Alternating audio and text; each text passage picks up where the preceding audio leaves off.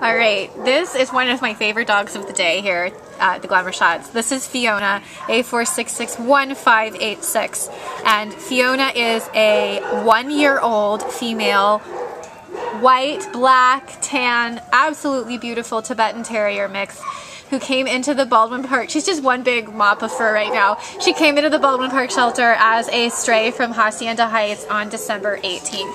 And this poor girl, okay, this is what she looked like. You couldn't see the eyes, all you could see was teeth. And we've done a little work with her face, and it was not the most fun for her, but she was so good about it because we found the eyes. We needed to get the eyes free for the photo, and I think just getting some of those mats off her face, she's already feeling better.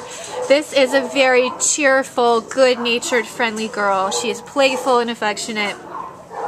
Really soft fur, so once she gets a proper groom, she's going to make a very gorgeous companion for an individual or a family.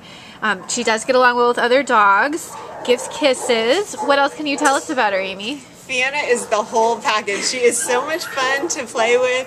She's very lively. She's going to love going to the dog park or to the dog beach.